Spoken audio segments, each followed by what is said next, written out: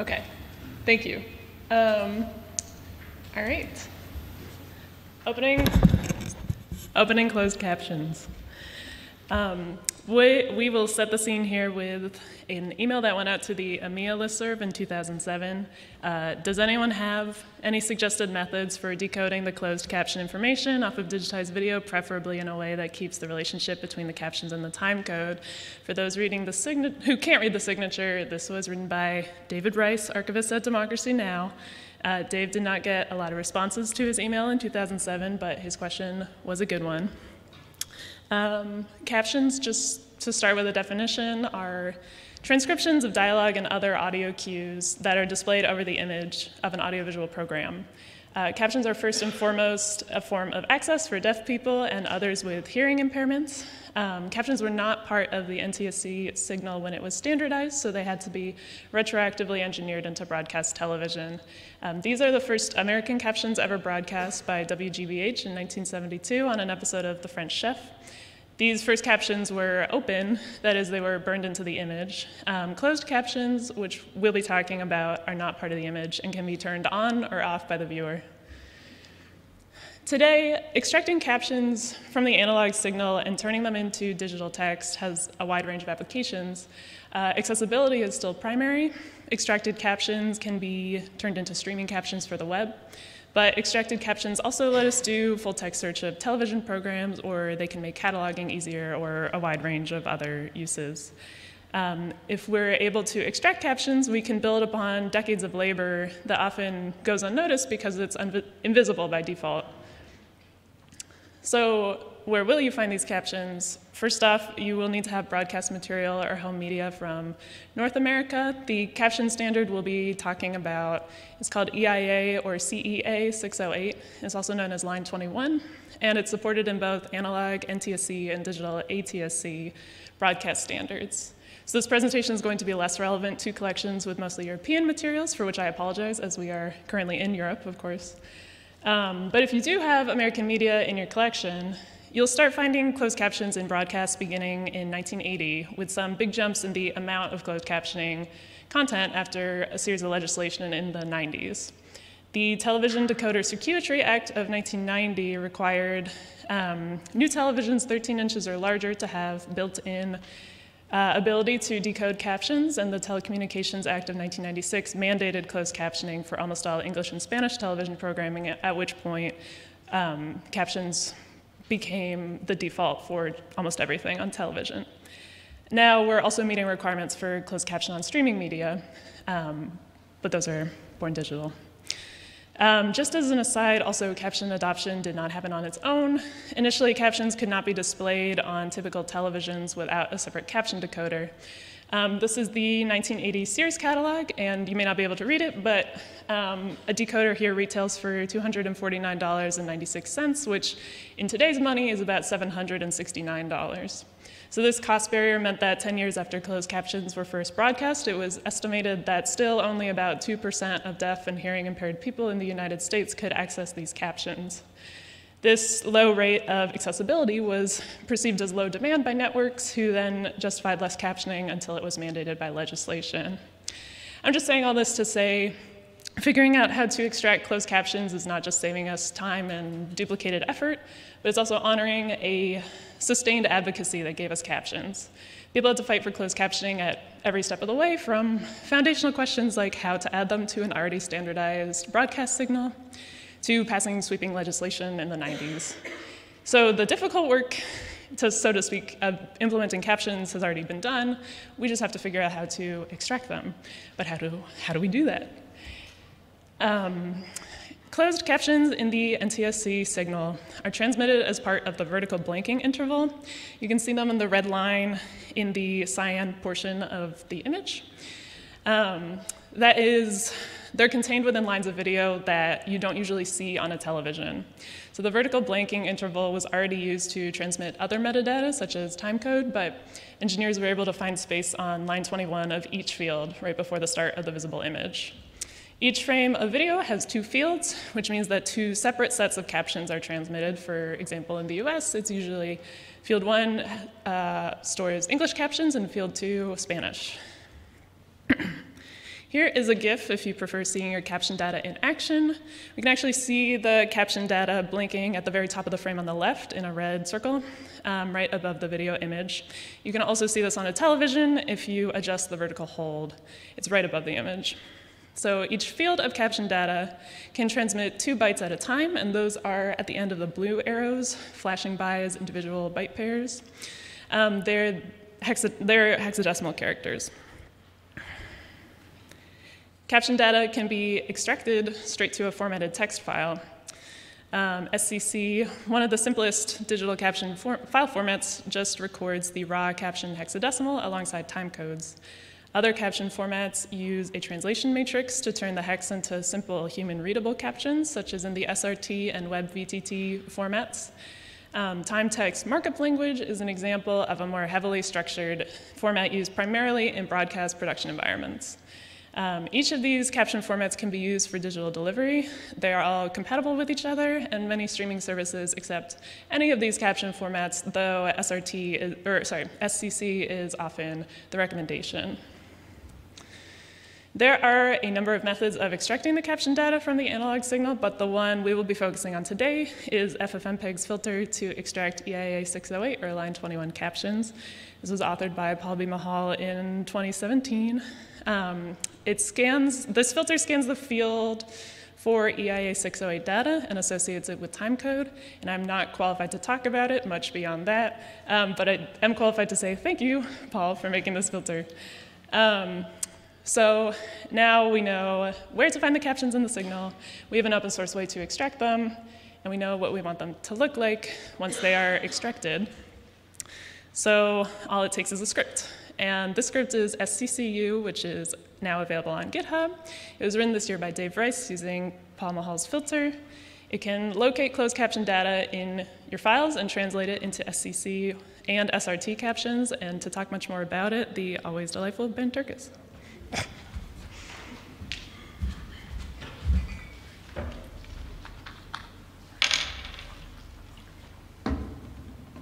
Sorry, everyone. Thanks, Annie. Thanks for that great overview of the history of closed captions, for breaking down the different standards that are at play here, and for introducing the topic of how to handle and hopefully how to extract and make accessible captions during or after the digitization process. For those of you who were here last year, or for those who watched on the live stream, hello out there. What I'll be speaking about over the next 10 minutes or so will be very much an extension of, or possibly a corollary to, the talk that I gave last year about timecode and new open source methods that have been devised to aid in the capture and retention of this important but often overlooked part of the video signal. So yes, this will be a natural extension of themes brought up in conferences past in a number of ways. I'll be living in the vertical blanking interval. Woohoo, it's a great place to be. Come join me here. There's so much wonderful stuff there. I'll be telling a story of open source sponsorship in action, and I'll be presenting a free and open solution that builds on FFmpeg and stands in opposition to expensive and proprietary alternatives. To be honest with you, in preparing for today, I wasn't really sure what I wanted to say.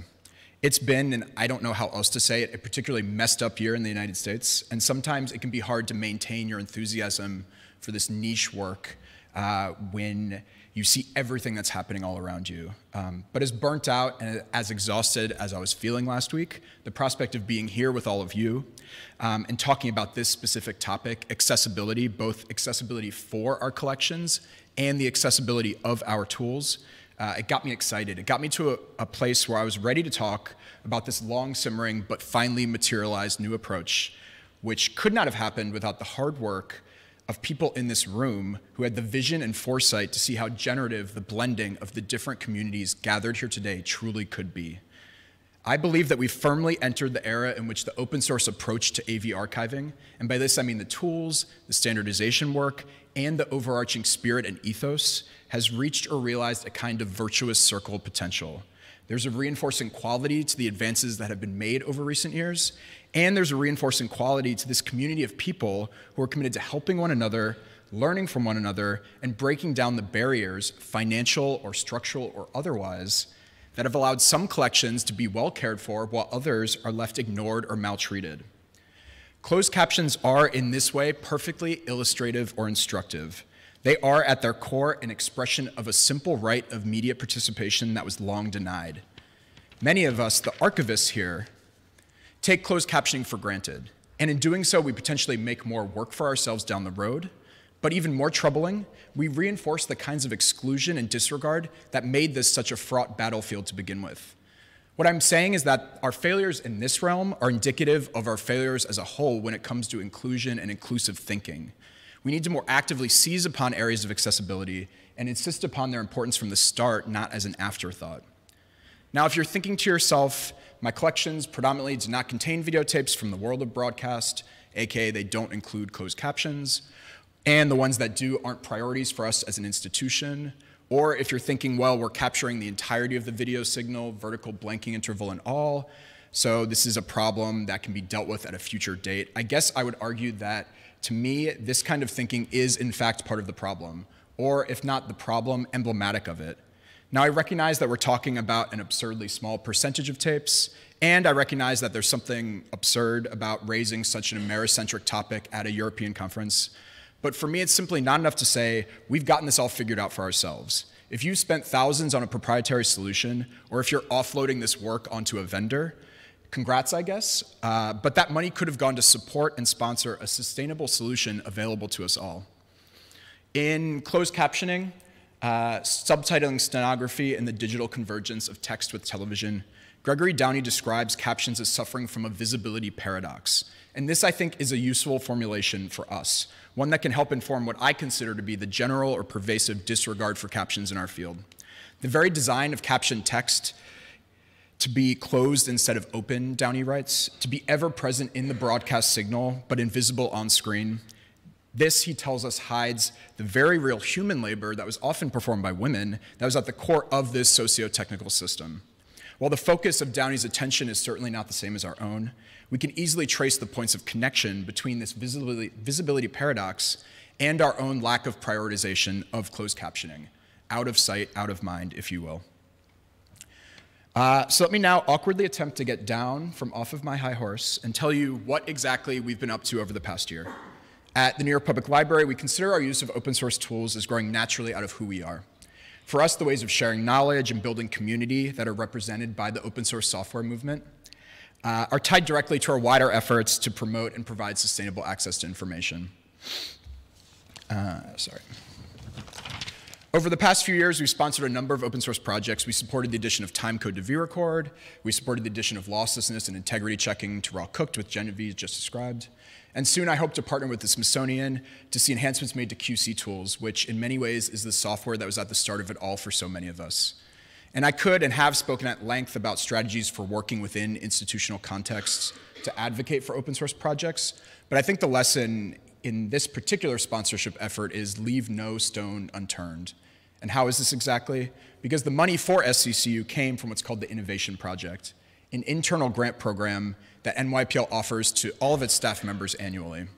And the grant provides an opportunity for people to dream up cool and forward-thinking projects, and the resulting efforts have always varied in really fun and diverse ways.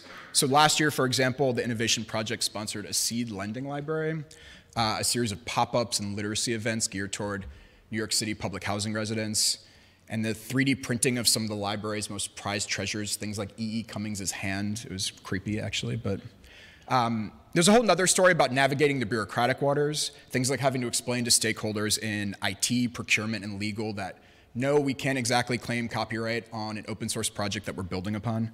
But I'd rather talk to you about the work that Dave did, the work that it leverages, and our experience in testing and deployment. So what is SCCU? Where can you find it? How can you use it? And how does it work? Let's start with the easiest piece of this. As Annie mentioned, the project lives on the Association of Moving Image Archivists GitHub. Once you get there, you can find our README, where we put usage instructions that we tried to make as user-friendly as possible.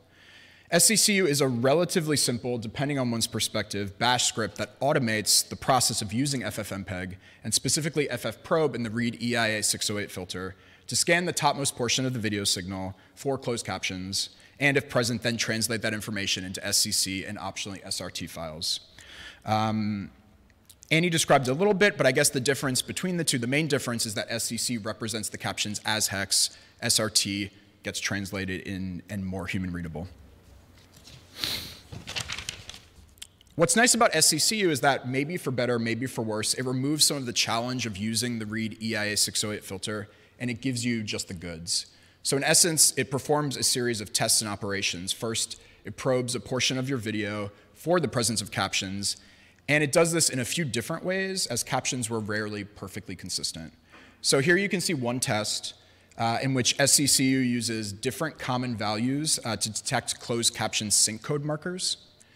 If it finds captions on a particular line of video, it then processes that video through FFmpeg and read EIA 608, and it takes the timestamps and the hex values that that filter provides, and then it structures them into SCC. If you run the script with the -s option, the script will then send the file that it just generated back through FFmpeg and ask it to translate the SCC into an SRT. I guess somewhere within FFmpeg lives this lookup table. I'd actually like Carl or someone to help explain this part to me, if possible. So here you can see a clip from Whoopi Goldberg's Jumpin' Jack Flash. At the bottom here, we have the timestamp 9137. I learned actually is the hex representation of the musical note. And here you can see playback in FFplay with the musical notes at the beginning and end of Jumpin' Jack Flash. It's a guess, guess, guess. For me, the extra special, totally no big deal, but I love it so very much, bonus that SCCU provides is code that you can use to preview your video with the captions overlaid in FFplay in two different ways.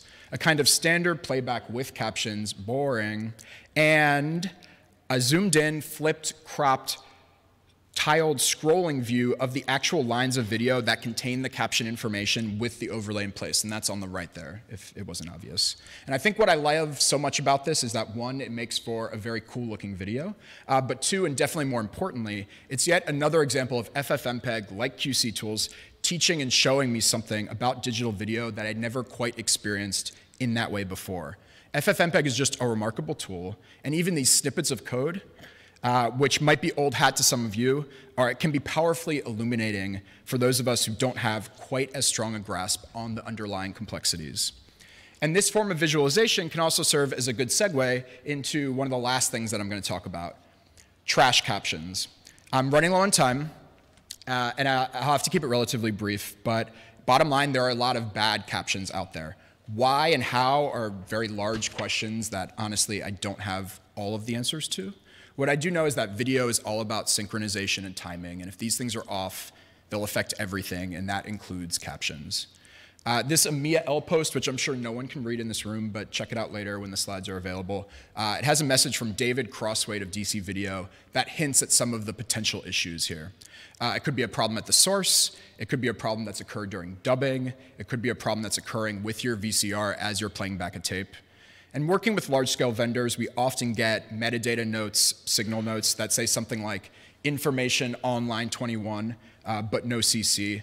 And this is one of those areas in which we just have to place our faith in our vendors and trust that they did what they could to ensure to recover any usable information. If you're transferring your own tapes, though, and you're still unsure of how to proceed, my best advice would be, one, get a waveform monitor, as David Crosswaite advises, and use the line select feature to study the vertical blanking interval for the presence of captions. Or two, maybe the easier option, have a calibrated professional CRT monitor as part of your signal chain. In my experience, if a CRT's decoder can't interpret your captions, you probably won't have too much luck elsewhere. But again, though, what I love about this tool is that it taught me how to use FFmpeg and FFplay to examine these things on a deeper level in the digital realm. And here you can see how wildly off, and sometimes inadvertently how wildly beautiful, trash captions can be. It's pretty clear to the naked eye that the time needed to clean up some of this would likely just be better spent recaptioning the video in question. So to wrap up, what's next for SCCU? There's nothing specific on the docket, but I do have a few ideas that just kind of came to mind. I'd love to see incorporation into vRecord. That's something that I think could happen relatively easily. Annie mentioned multiple caption tracks, odds and evens split between English and another language. I need an example of this to actually run it through SCCU to see what the results would be. I think we could probably get there if we have good test files. More refinement of testing for the presence of captions by SCCU. Right now, it just scans the first 20 seconds of the video, which we determined pretty quickly wasn't the best method, and we've talked about testing in the beginning, middle, and end of the video. And this one's kind of outside SCCU proper, but I think we could all benefit from developing quality control procedures for when we either receive or create captions for ourselves. And then finally, I think there could be some way that we could better report on trash captions, something like you're shit out of luck or it's not going to happen. So with that, I'll thank you all for listening and open it up to questions. Thanks, Annie. Thank you, everyone, too. Thank you. We have about 5 minutes for questions. David Pfluger. Are closed captions and subtitles the same? Closed captions and subtitles are not technically the same.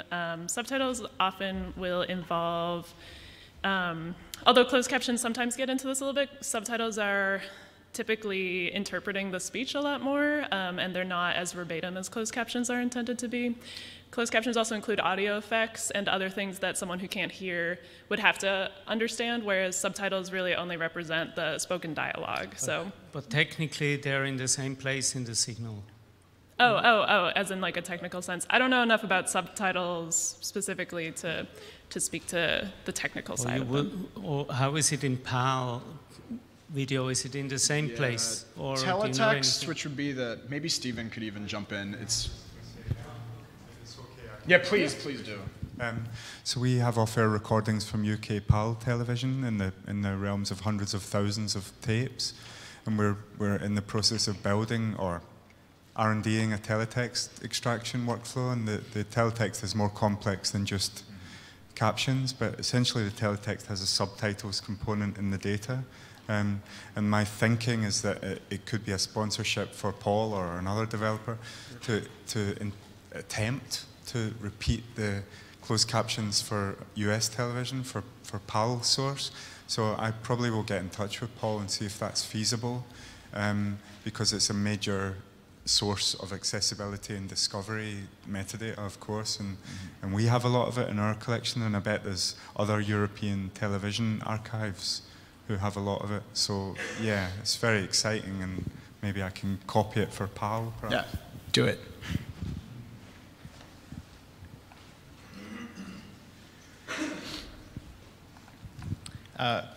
I might have missed it, but I was curious, like, how you were making any of this extracted captioning data accessible to the public, like if the SCCs were like integrated into YouTube or your other media players. And I was just wondering what NYPL's policy was as far as making archival video accessible to the public now, like if you are doing that uncaptioned, or if you have any requirements to make content accessible even if it wasn't necessarily originally accessible.